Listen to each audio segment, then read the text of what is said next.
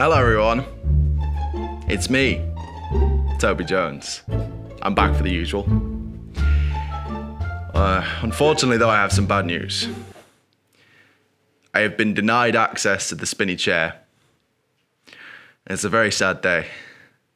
However, I'm not going to let this get the better of me, and I'm going to continue to deliver high energy videos that I'm sure you'll enjoy. So if I'll just spin over it. Never mind. No, I can't do this.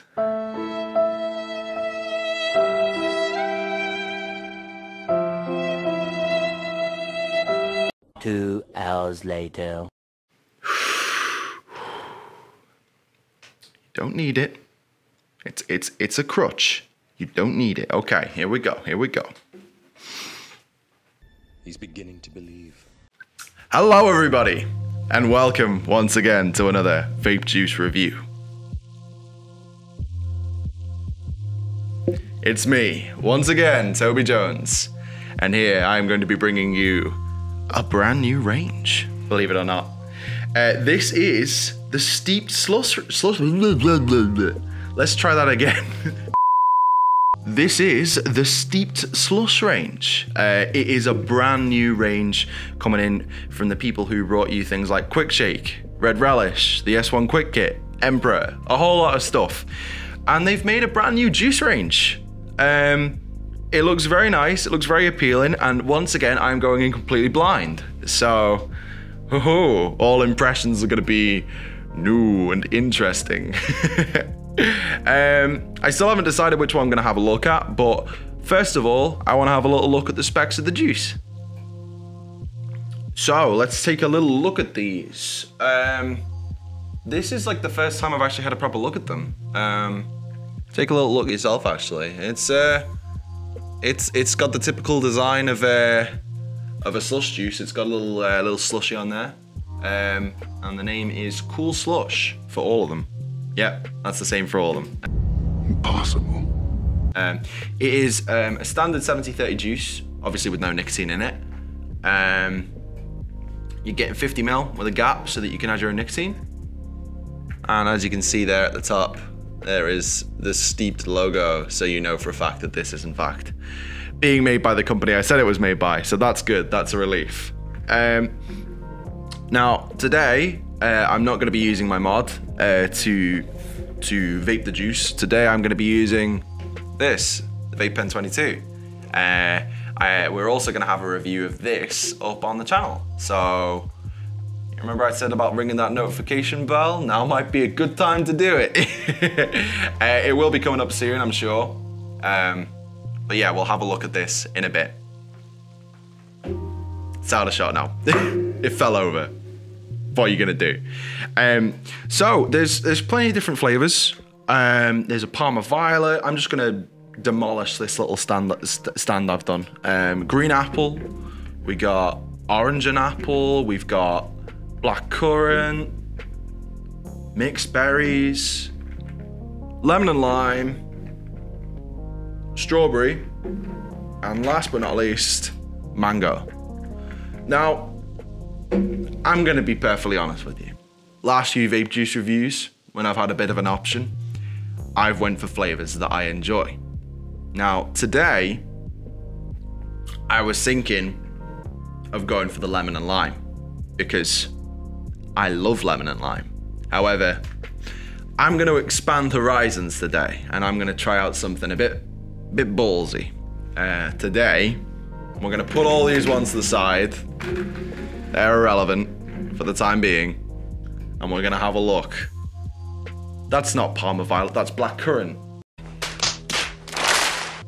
We're going to have a look at Parma Violet.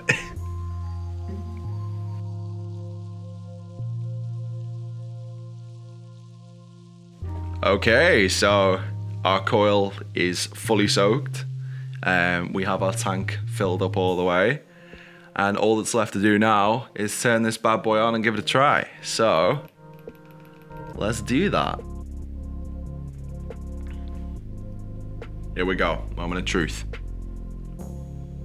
I was gonna ask for a drum roll, but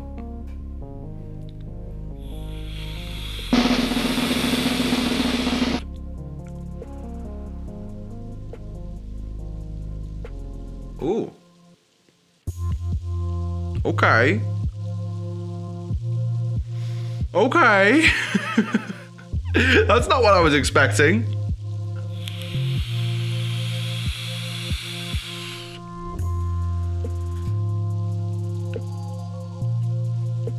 It's definitely Parma Violets. I'm not gonna deny that. But it's also not. That's the weird bit. I'm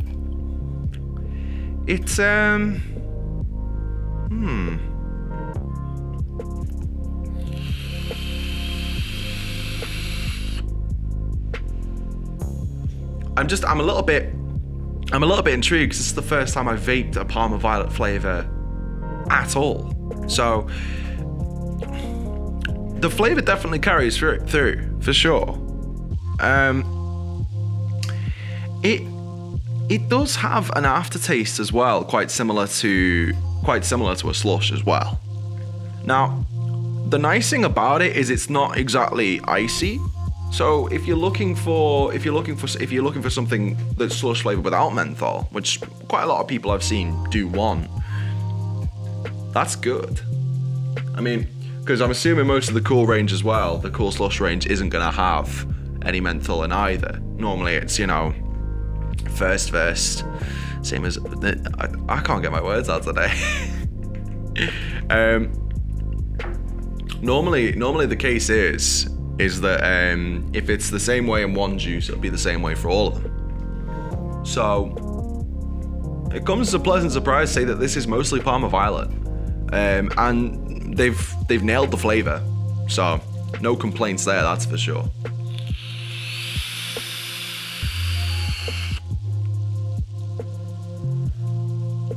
Decent amount of vapor. We'll save that for the Vape Pen 22 review.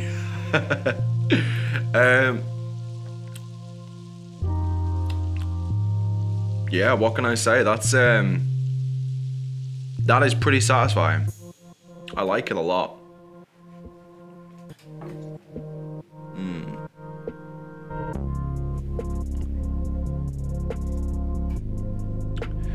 Yeah, definitely for sure. Like the aspect of it being a slush is definitely more in the aftertaste. It's not something that comes along with the flavor like most slush juices I've tried. It's mainly just the taste, and it's not any sort of like ice in there. You're getting the Parma Violets, and then you're getting a nice almost fizzy aftertaste to it. And that gives you that sort of slushy aftertaste to it. It's nice. Well, we're waiting. I don't really have much else to say. So, ultimately, would I rate this? The short answer is yes. Yes, I would. The long answer is it's really solid. I was not expecting Steepd to pull something out like this. I've never seen a Parma Violet vape flavor before, which is why I was so inclined to try it. I can only assume that the regular flavors in their range as well are very nice too. But they've nailed it. They've nailed a very solid Parma Violet flavor, and the slush there, the slush aftertaste is completely undeniable. All in all, it's really good. Stick it in a sub-ohm kit and you'll be having a grand old time. And yeah, that pretty much wraps it up. It's a good flavor. It's a good little series, and I can't wait to try out the rest. So yeah, I'm gonna keep on having a little go on this off camera, and maybe I'll see you for the review of this. Maybe if you hit the subscribe button, maybe then you would be notified to when the video would show up, and then you'd be like, oh hey, look, it's that guy I really like, Toby Jones. Maybe I'll go check out his video. Please consider. Use my knowledge, I beg you. Right, this is normally the part where I'd kick myself away on the spinny chair and leave off a trail of vapor, but I can't do that, so I'm just gonna stand up and leave. Catch you later, Alectrofag.